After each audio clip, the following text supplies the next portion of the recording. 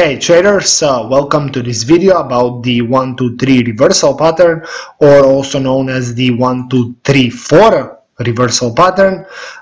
Essentially, it is one of the patterns of classical technical analysis, and it is very similar to the double tops and double bottoms pattern.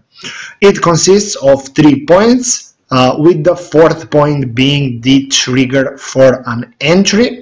And this is exactly why it is sometimes called 1, 2, 3, 4. It is similar to the double tops and double bottoms in that it consists of 3 or 4 steps. Basically, in the bearish case, let's take a look at this structure of the pattern which I have drawn.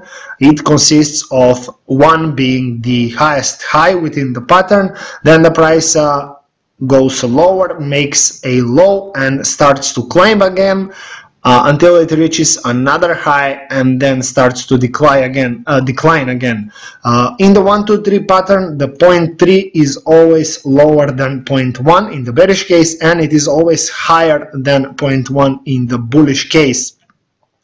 The entry is the breakout below the point 2.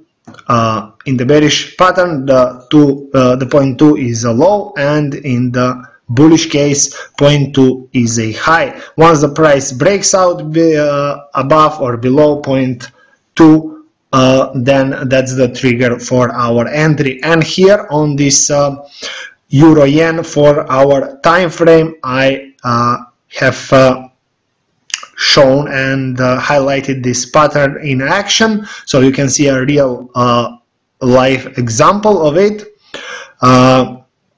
Basically, as we can see, once the point 2 was taken out, the price continued lower, and for a target you can take the distance between 2 and 3 and project that distance from the breakout point, and that is your target for this pattern. Same in the bearish case and also the same in the bullish case. As you can see, in both of those cases the targets were achieved. Finally, one thing to remember about this pattern is that it has to occur at the end of a trend. Since it's a reversal pattern, there is no point if this pattern occurs, for example, during a bearish trend, then it wouldn't be a valid bearish 1, 2, 3 pattern like this, for example. Or if the 1, 2, 3 pattern occurs during an uptrend, then it wouldn't be a 1, 2, 3 bullish pattern.